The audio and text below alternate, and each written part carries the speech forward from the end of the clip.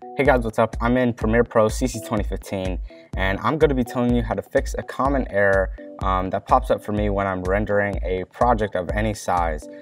So here I have a short 4-minute video from my other YouTube channel, Me Out as Emotion, which you can check out in the description.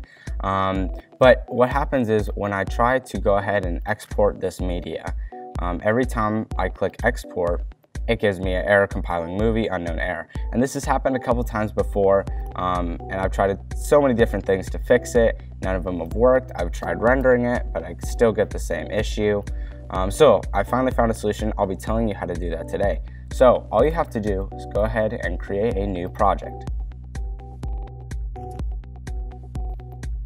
And inside of your new project, all you have to do is drag your old project inside of the new comp. It's going to ask you to import the entire project or select sequences. You can choose whatever.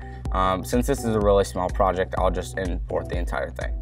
So what we're going to do is go ahead and open up the final comp. Here we are, just like we were in the old project file.